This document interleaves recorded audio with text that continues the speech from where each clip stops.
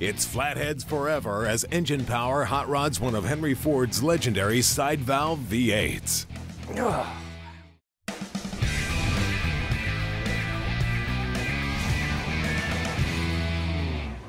I hope you got a hammer on that cart. This thing looked better in the junkyard. I think it'd be fine, man. New oil change, little 30 weight oil in cylinders. It'll fire right up with some new plugs. Welcome to the Engine Power Shop. Today, we're starting a build on a famous Ford Flathead. Now, we found ours at a local auto recycling yard in an old flatbed truck. It's an engine that has not been produced for 61 years. Our plan is to build a performance Flathead that pays tribute to the way it would have been built by hot rodders back in the 50s and 60s. When Henry Ford released a new V8 engine for his 1932 Model Bs and 18s, he never knew he had jump-started an American hot rodding craze. It was quickly embraced by guys with a passion for going fast. It was even the catalyst for an emerging, eventually flourishing aftermarket speed equipment industry. And Flathead was the engine after the war. And Henry had no idea that it was ever going to be accepted in that way, but it was. The Flathead was the go-to power plant for racers of all breeds and needs for speed. That is, until the early 50s, when production of the outdated Flatty faded into history. In recent years, though, Flathead fever's seen an all-new outbreak. With the resurgence of street rod and custom classic builders, they've gained fresh fame with a new breed of enthusiast. Throughout the years, monumental motors have come and gone, but now, more than ever, there's time-tested truth in the old phrase, Flatheads forever. According to the casting number on the heads and the casting number on the block, this is one of the late versions from 1949 to 53, which is the 239 cubic inch version. It has a 3.1875 bore and a 3.750 stroke. Now, it made a whopping 110 horsepower and 194 pound-feet of torque back in its day. Now, you can still find them, That's a good sign. But conditions may vary. Now, ours was obviously in the weather for some time, and being all iron, the rust witch has cast her spell. Now, this one won't turn over. The pistons and rings are froze to the cylinder walls, and who knows what the bearings look like. Now, I have heard of some guys confusing these with a 6-cylinder at first glance because they have 3 exhaust ports on the side of the block. Now, the way that works is the 2 center exhaust valves actually share the same runner and dump out in the same spot. Now, that causes a problem because it creates a lot of heat in between these 2 cylinders. So when we get it tore down in MAGNAFLUX, that'll be the first place we check for cracks. We tear a lot of old cars apart here at the Tech Center. Now, most of the parts are rusty, but they're still very valuable. So we're creating a soak tub using WD-40's Rust Remover Soak as a first step in the cleaning process. Now, while this thing may seem large, it's for good reason. We're going to soak large and small parts in it, as well as our Flathead to remove the surface rust, and maybe help loosen the locked-up rotating assembly in our Flatty. We're not reusing the cylinder heads, but they've got some value to them, so we're throwing them in as well, along with the intake manifold.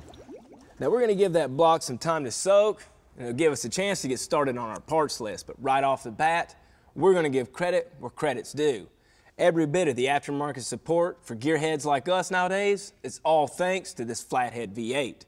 It was the very first mass-produced affordable V8, and it didn't take guys long to start tearing them apart and doing what we do, make them better. As a matter of fact, some of the parts that are going on this engine have had part numbers in catalogs for over 50 years. One quick search on the internet proves that the small block Chevy wasn't always the leader for hot rodders. Scat offers several rotating assemblies. Edelbrock makes heads and carburetors. Comp and even Isky make valve train parts. ARP makes fasteners, and the list goes on and on. Now, one thing I want to stress is you have to get the casting number and verify your parts against it. There's an early and a late model Flathead, and as a matter of fact, the Lincolns had a longer stroke. Make sure you know what you're ordering so you don't waste your money. Now, what will be a short break for you will be 24 hours for the soak. We'll be right back. Up next, teardown tactic of last resort. And later, it's how to find and fix block cracks.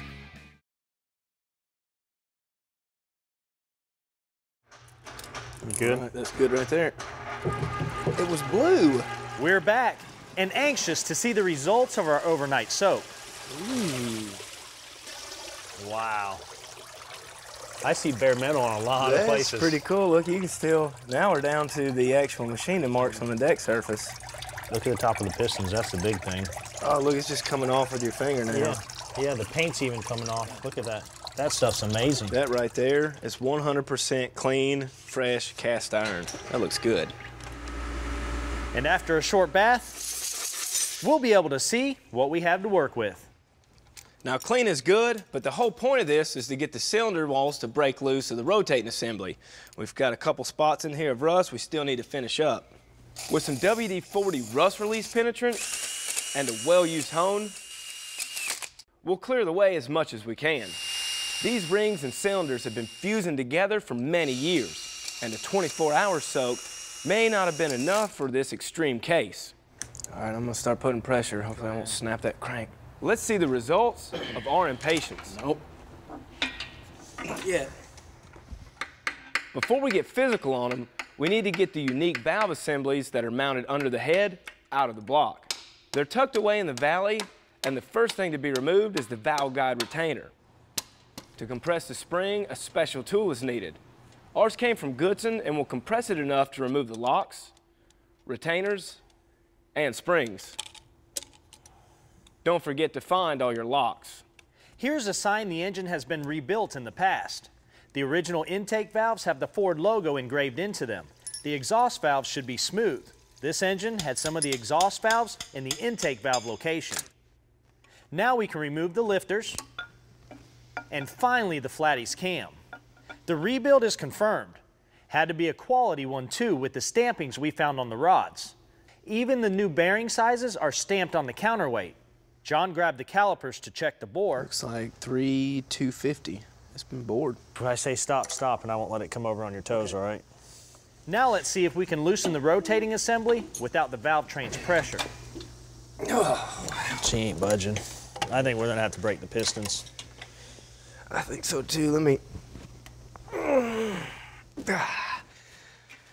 That's not happening. See if we can hammer it out. We can do that.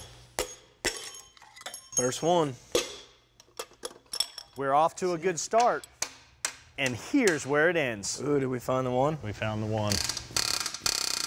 Roll it up, let's bust the piston. I'm amazed that any of them broke free. Only a few needed a little more persuasion. So by cutting or breaking away the center, we can remove the outer edges. There it goes. Whoa. A little at a time. Just be careful not to nick or scar the cylinder walls. It is. You don't want to bore the cylinders any more than necessary. Didn't get into the cylinder or anything.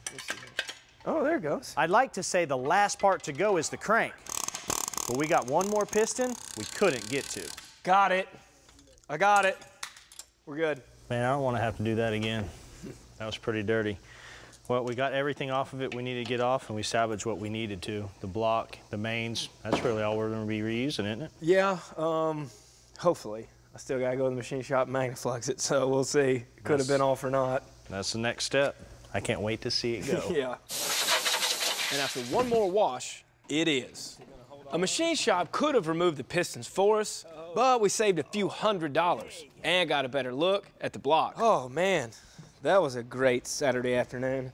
Engines this old and neglected for this long can be a gamble, but an old flathead like this is worth it.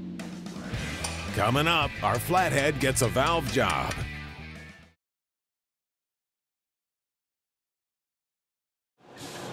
We're back and about to find out if this old flathead is worth any more time and money to rebuild. The first order of business after baking and shop painting is going to be MAGNAFLUXING. This will show you cracks your eyes can't see, and it doesn't take long to do just that. There's one. That's a crack. Yep, there's crack number 2. I found 5 of these between a water jacket and a bolt hole. Now this may seem fatal, but it's not. In fact, it's rather common on these blocks. It's something I believe I can repair. Good news is the sides of the blocks are fine. I'm not dancing just yet. The cylinders are the next big concern. Now, if they have cracks or too much scarring, well, it may not be worth the cost of having to sleeve it. Boring them out is going to be the only way to tell. Now remember, these cylinders have been opened up to 3 1/4 inches from a previous rebuild. So we'll go to 3 3/8 to accept the largest piston made for this block. If they all clean up, no sleeves will be needed, and we'll have a block worth continuing with. This thing must have the will to live. Those cylinders are solid. Now it's time to get to those cracks. We're gonna start by picking the thread insert and drill bit to drill out the original hole where the crack starts. Then we lube the threads on an insert that's installed on a bolt with a nut run up to the top.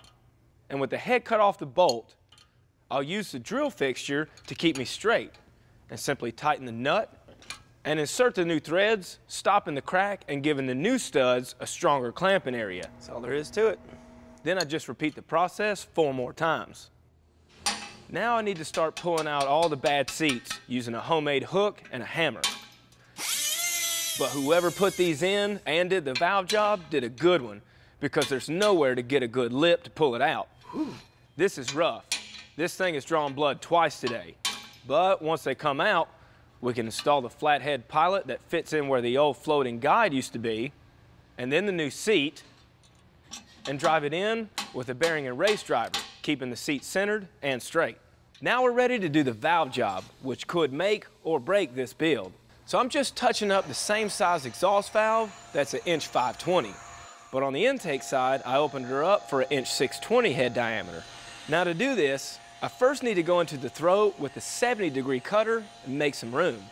This will allow me to fit the new 3-angle cutter in and keep me from crashing all the tooling. Next, I need to do a D-shroud cut up top. Now this will help keep the area around the valve clear for air and fuel to move through better.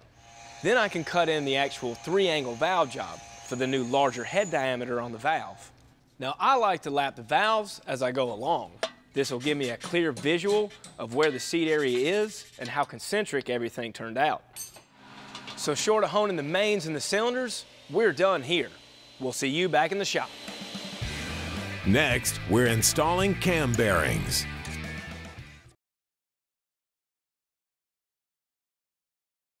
So far, we've come from this to this.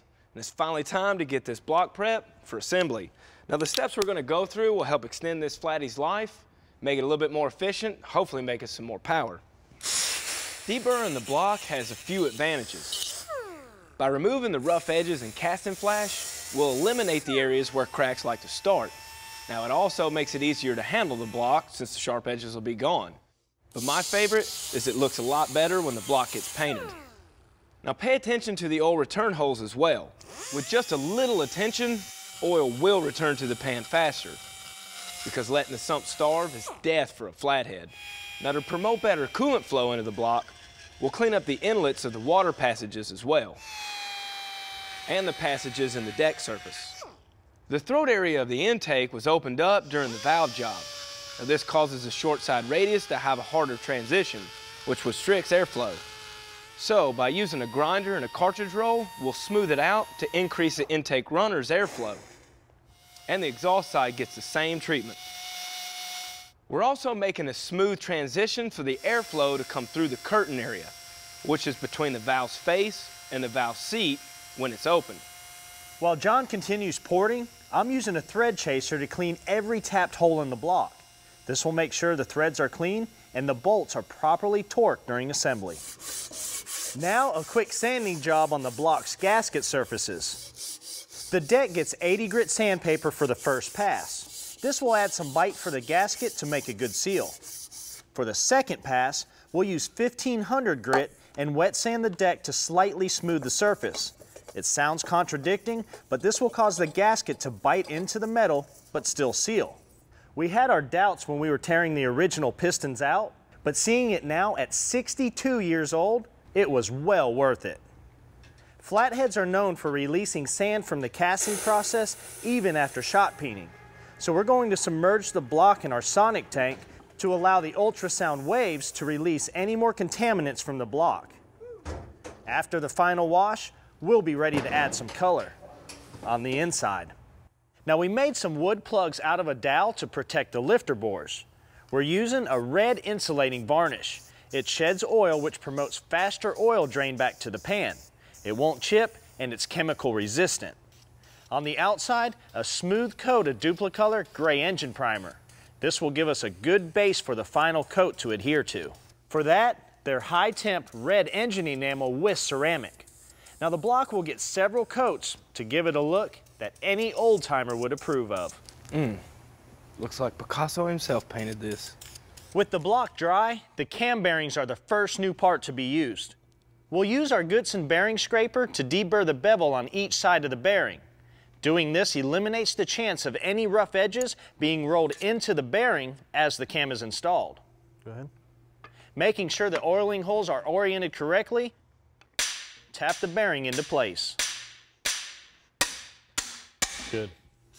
Now we can spray a light coat of WD-40 on the cam's journals and test fit it. Now if it turns nice and easy without any tight spots, we know the bearings are in straight and the cam's line bore is still in spec. There we go. And it is. Ooh, look at that. That's what we're looking for. Now I know installing cam bearings and test fitting camshafts can be pretty intimidating. I know a lot of guys that no matter how slow or soft they try to put them in, they always end up with some nicks. Well, I do too, and it's not that big of a deal. Believe it or not, the bearing is a lot stronger than you think it is, but if they bother you like they do me, I'll show you a little trick. Now with some light pressure and a little gray Scotch-Brite, just rub it till it cleans up.